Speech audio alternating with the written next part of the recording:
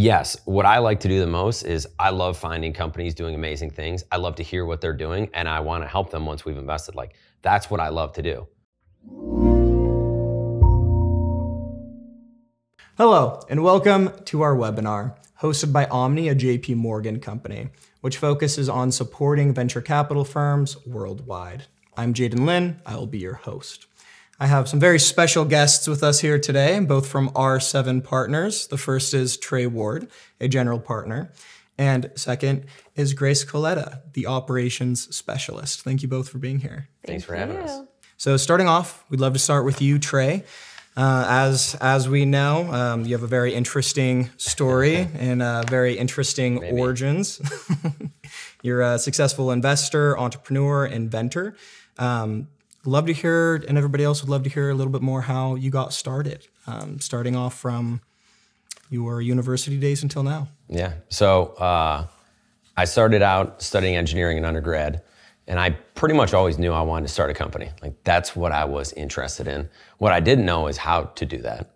So I was taking all the classes I could, and I would come back from class and I would just write down ideas of companies or things I would want to start. And I had a professor, a mentor at the time, who encouraged me, just, how do you start? You just do it. So I started a company using solar power to smart, basically power electronics and water, different plant life in an efficient way. Probably not your billion-dollar idea, but a fun idea to work on when I was in school.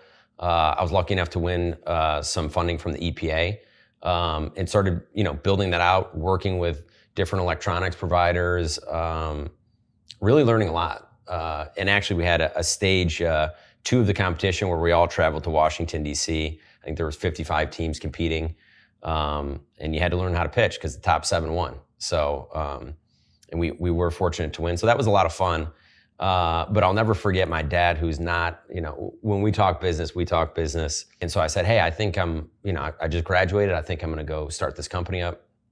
And he said, Trey, you have absolutely no idea what you're doing. You should go start a company. And so I was thinking to myself, like, I want to be at a startup. I want to go at something that's small and moves fast. How do I do that? And so this is 2010, and I want to stick around Chicago. So I just went to the engineering career fair looking for a startup, which, in hindsight, pretty dumb. But there was one company there, and the founders were early at a company I'd never heard of called Salesforce.com. And I remember going home and Googling, like, what is Salesforce? What does it do? And although I didn't have a complete understanding of it, if you just looked at the stock price, it was pretty clear that was a good company. And so I ended up joining that startup. This is pre-co-working. So we had an apartment in Chicago, for any Chicago people out there, the corner of North Avenue, Damon, and Milwaukee. We had a couple handful of people in the office. And we were doing software implementations for Salesforce and also building out custom software applications. And we grew fast. And it's, again, one of those things you don't know any better. So, we were always profitable, growing really fast. And within 3 years, we got acquired by a public company out of Minneapolis. And that company connected devices to the internet. There's more to it, but think 4G, 5G, Bluetooth, Zigbee, like different protocols to connect things to the internet. And this was around 2014, I started to think pretty deeply around what would happen when everything was connected to the internet. What if these devices were operating in the world, whether it was a car or a robot or some sort of vehicle connected to the internet? And I was really enthused by that prospect. Like, I thought it was a really exciting future to think about it, and also I'm pretty logical, so a pretty logical opportunity set. And so once we got acquired, I stayed there for a little bit. I left and started my own business, helping companies grow operationally. But during that time, I was really trying to meet people in the entrepreneurial space in Chicago, and beyond Chicago. And so one of the people that I met was Tyler, who is co-founder of R7. And I just remember riffing with him about, what was going to be that killer application in the physical space. And, for me, and I know he's a controversial person now, but it was Elon Musk and Tesla. And I was just reading about everything they were doing, and I was convinced that cars were going to drive themselves. And so Tyler was running R7. He said, I'm actually going to go to the Valley, and I'm going to go in a self-driving car in a few months. You want to come with? And so I went, early days of Zoox, a lot of our venture partners at the time were working there. Looked like a little go-kart with an iPad, picked us up, and I was hooked. And that was that. And so, as we look out at R7, what does R7 do? Who are we? We're an early stage venture firm that invests in founders rebuilding the physical world. And we do that by applying advanced technologies to things like transportation, energy, manufacturing. And if you look at our portfolio, you're going to see a lot of autonomous systems, a lot of things in the physical world, like airplanes that fly themselves, cars that drive themselves, sensors and perception stack elements that enable those types of things, autonomous farming. I think the one that when people look at our website, they get most excited about is we have a company that does autonomous robots in the ocean that's actually mapping 99% of the ocean floor. And actually a large percent of the ocean is not mapped, which is pretty unbelievable that we can go to outer space and land on the moon, but we don't even really know what's under the ocean. So a lot of exciting things. And for me, if you would have told 21-year-old me what I was doing now, it'd be a dream come true. That said, every day, you still got to get up and work hard. So I don't know, a little different when you're in the spot now, but it's awesome. So that's great. That's great. So starting off from, engineering and your dad saying you just got to go out and doing it to helping other people do it. Yeah. That's the dream. I love that. I love it. Thank you for sharing. You got it. And Grace, love to hear a little bit too about your background and kind of how your 4.5 years of operational excellence here at R7, and as some people have said, kind of being the glue in the operations, how that plays a role in all this as well. Yeah, I had a less direct path. Basically, I studied psychology and music in school. So of course I work in venture capital now. But like right out of college, I worked at a startup and I really didn't know what I wanted to do. But I loved that position. I was an executive assistant at a startup and I got to see like everything that was going on all the time. Then moved to a larger health tech organization. Didn't love that as much. Like I realized I wanted a smaller environment, and R7 was looking for somebody at the time. I got coffee with Trey one day and I knew that like we were going to get along, at least from a cultural perspective. So I just decided to try it out. And so it's been the last 4.5 years. I've been the ops manager here at R7, and it has kept my day-to-day super interesting. Nothing is ever the same. And yeah, I'm really just loving it. Like I'm loving getting to support not just the general partners, but all the founders that we work with, and being sort of a resource to our investors and our vendors, and just sort of being that point person. And that's what I like doing. I like supporting. I need to brag about Grace for a second. Please, yeah. So what people don't know from the outside, venture has this perception from the outside, and that's fine. It is what it is. There are a lot of things that you have to do. It's not someone just brings you a wheelbarrow of cash and you hand it out to startups. As much as I wish that was the case, that isn't it. And so, yes, what I like to do the most is I love finding companies doing amazing things. I love to hear what they're doing, and I want to help them once we've invested. Like, that's what I love to do. As part of that, fundraising, everyone knows, is a part of it as well. So there's a lot of work that goes into that as well. Well, we're also running multiple funds. We have multiple legal entities. We have employees. We have reporting that has to go out. We have audits. And so there are so many things that you have to do. And by the nature of a venture firm, you look at most venture firms, it's not 1,000 people. It's not 100 people. It's 10 people. It's 8 people. It's 12 people. And so Grace gets tasked with doing a tremendous amount of work across a number of different areas of the business. And the better she does her job, the happier I am, because I get to go out and do the things that I'm really excited about. But it is a Herculean task to tackle all the things that we do in an efficient way, both from a time perspective and a cost perspective. And that's why we agreed to this interview with Aumni, frankly, because Aumni is one of those tools. Like it's one of the handful of tools that like you really can't live without, and it lets us punch above our weight. And internally, like I said, our goal is I want to spend 100% of my time working with companies. That's never going to happen, but like always working to get closer to that point is the dream and the goal. So Grace, without Grace, nothing is possible. I promise you. She's the best. Thanks. No, thank you for that, honestly. And that segues into everything else we're going to talk about too. So that's great. And we're glad that you agreed to this interview. Yeah, so absolutely. So I guess kind of my next question, this is like a perfect segue, is when it comes to, I mean, you'd probably agree with the statement that venture is a pretty, has a high level of ambiguity, right? When it comes to venture and ventures and industry as a whole. So 2-part question is, how before did you add structure to the ambiguity? And then how do you do it now? I guess pre and post Aumni, as well as just systems in general. Yeah, I mean, I think internally we've always wanted to be super organized. Internally, we put a lot of time and effort into getting things in the right. And sometimes we joke, I'm like, I wonder how other people do it. And I have a lot of friends at other firms, and I generally know how they do it. But like, there's certain tools, in my opinion, that are almost required. Aumni is one of them. And so like, I'll talk through maybe pre-Aumni, post-Aumni. Maybe that's helpful.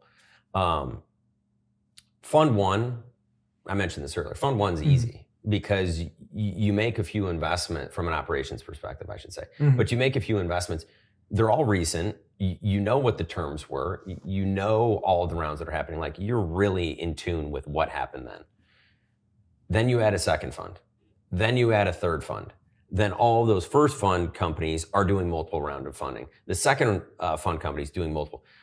So then it starts to get really complex, and it's not in a linear path. It's exponential because you have more and more companies doing more and more rounds. And so that multiplies out to a lot of information that, Grace made a comment when we first started. A lot of this stuff is in the GP's head. Like, a lot of it is in your head. That doesn't scale. Yeah. And so having Aumni go through every single one of our transaction documents for all of our companies all of the time. Number one, the setup just guaranteed we have it all. A lot of firms probably think they have everything. They don't. You'll find out when you do the Aumni audit that you're missing, a charter from 7 years ago for, and so those types of things is getting it all, making sure it's right. Again, another thing, and I knew Tony, the founder of Aumni, way back when. He would say you'd be shocked by the number of times that not enough shares have actually been issued in the charter to support what people think they own. That's happened to us. Yeah. And so like, getting all the organization, all the documents, is it actually right? And then having all that information put in a very accessible user interface where we can log in. And again, to segue, Grace is talking with vendors, she's talking with LPs, she's talking with companies. There's a wide range of questions that need to be asked. And so what traditionally happened before Aumni is Grace gets a question. Well, there's no easy way for her to get that information. So she asked me, which makes sense. Yeah.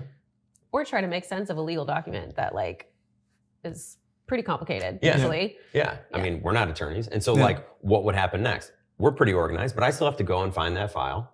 I open it up and I read through the specific legal section of whatever that document is to make sure that we're sending back information that's 100% correct. That loop is repeated tens, 20, countless times throughout a year. And so for Grace to be able to access that information, all of it in one place, know that it's accurate, know that she can get it in a very user-friendly way, and then reply with confidence is huge. And so again, if you just talk about all the operational things we're doing and all those little loops that we have to do, if you can eliminate all those loops and just turn it into a 1-minute login from Grace, I mean, that's amazing. Yeah. No, I love that. I love that. Sometimes I think of it as you have, especially in relationship-based firms, right? Like VC and other industries, you have the tacit knowledge holders, such as yourselves, who have been there for the deals 7 years ago. Or the deal yesterday. You went to lunch with the founder or something like that. But all of that doesn't necessarily translate over to everybody else in your organization. 100%. Right. And it can't. I mean, I would spend my entire day just talking about what's happened. At some point, that break needs to happen, and there needs to be a way to access that information. And one other thing too that I failed to mention is, one thing Aumni gives me is a sense of confidence that everything is correct. What do I mean by that? Any transaction, you and the founder are in agreement. Then that needs to get translated to the attorneys. Then they need to be in agreement. Then that needs to be translated to all the other attorneys in the deal. So everyone needs to be in agreement.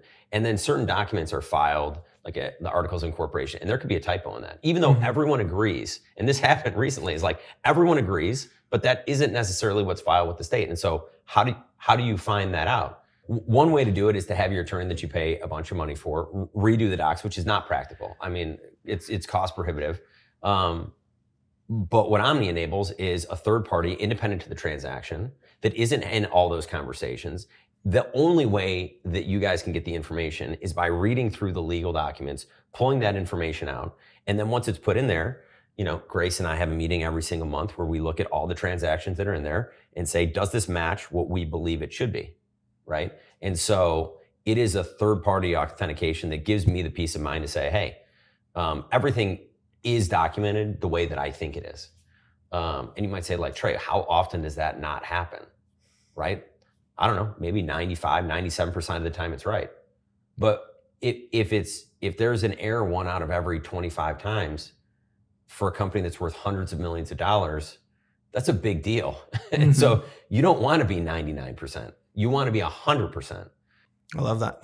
Thank you for sharing that. I think that's amazing. And you honestly summarized the original impetus behind Aumni. Of course, we've built into it a lot more things now, which we can talk about here in a minute. But that was the original impetus, right? Yeah. You have all these legal documents. How do you know which ones are actually correct? You had a lawyer put them together, so everybody's like, oh, they must be correct. And then you get to an exit or a liquidation event, or maybe a partial liquidation or an M&A, and you're like, okay, what if the legal documents don't say that? And by the way, all the people involved in the transactions are all great people. Yeah.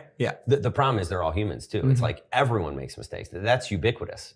So I don't care who your attorney is. You'd say, oh, mistakes happen. And that's just the way that it is. Yeah, 100%. Nobody's perfect. I like that. So, I mean, that's kind of like the starting point of everything, right? So we've gone through, you've structured things, in your own firm as well as in your own investments, and you've kind of seen that surety, right? From there, what are ways that you've been able to utilize the platform in order to not just retroactively check investments you've made, but possibly manage your current portfolio or manage future investments? Yeah, I mean, do you want to talk about the quarterly reporting and audits that we do? And then, I can talk about the audit. Into the next piece. So I would say when I first started R7, one of the things I was tasked with was, it sounds so basic, but truly just getting our reporting out on time. It was kind of a slog to do that, and I needed a lot of your time, a lot of Tyler's time, a lot of just like go-betweens.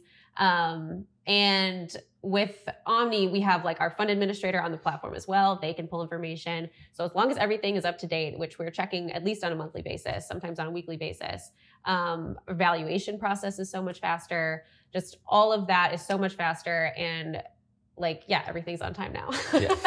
And then with the audit process as well, like that's an annual thing. That when I started, we just had one audit, and now we have 2. We'll probably have more as we grow. And just managing that process was a huge time suck. Collecting documents, another very basic thing that takes so much time that Aumni is incredibly helpful with. Like everything is right there. You just click on download.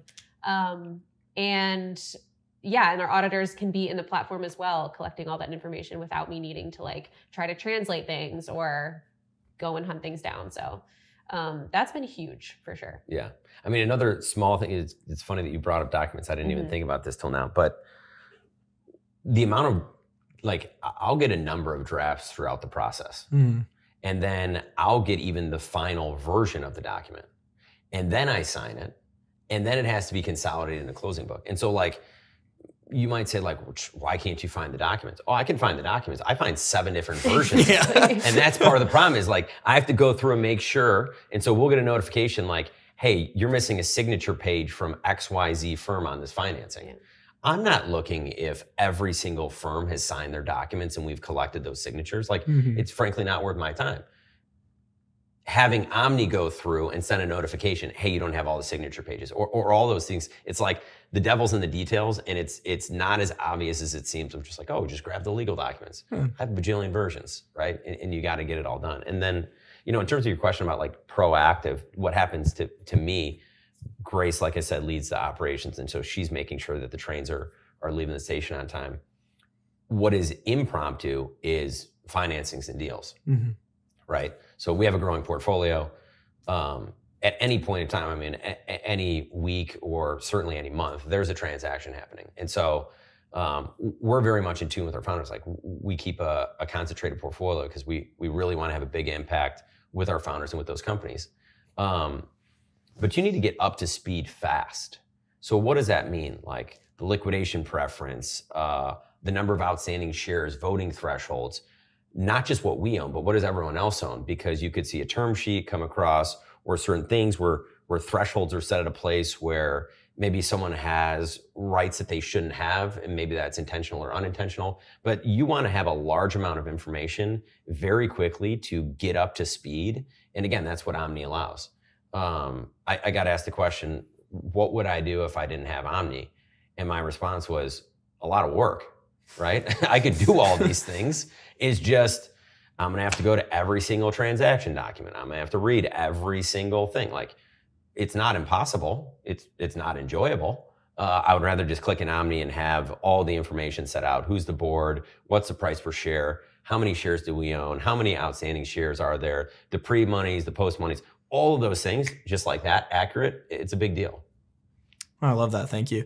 And when you're looking at all the different documents for your current portfolio and future portfolio, how big of a play does basically market, like the macro market, kind of play into that? And how do you keep a tab on that?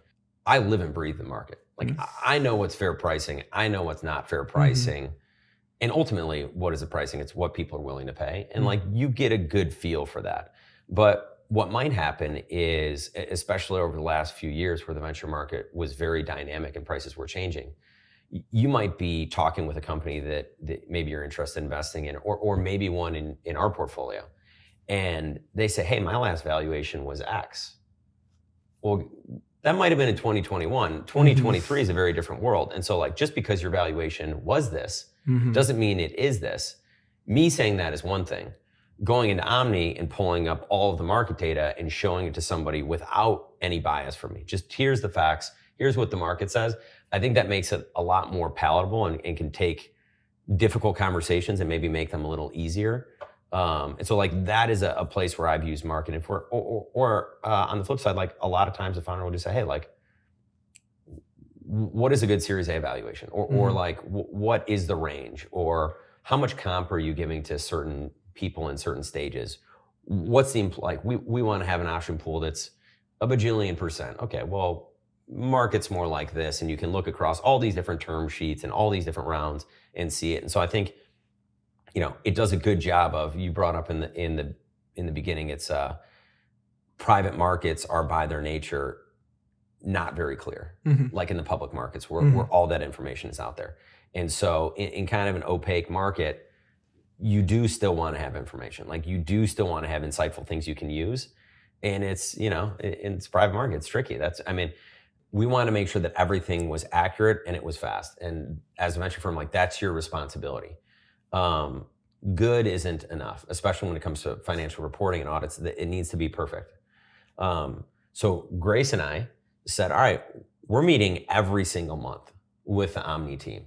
You guys have made it a lot of fun to show up and work on these things and get solutions fast. And so, you know, when I see that, the monthly call, I'm looking forward to it because it's like, we're going to have a good time and we're going to get things done and it's going to be right and it's going to be fast. And it's that, you know, also that feeling of making sure that you have everything organized and your ducks in a row is a good feeling.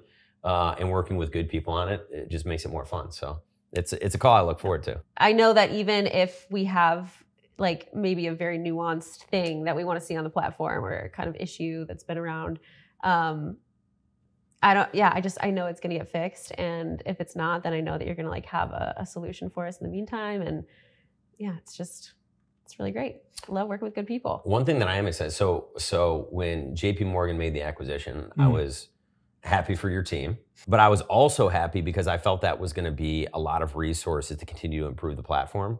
And there's so many ways, like as much as Aumni does, I mean, I could write out a roadmap for you guys of just like things that I would like to see. And the cool thing is, I know that they're going to happen, right? And it just keeps building on each other and building on each other and building on each other. So I'm excited for not only Aumni now, but where it's going.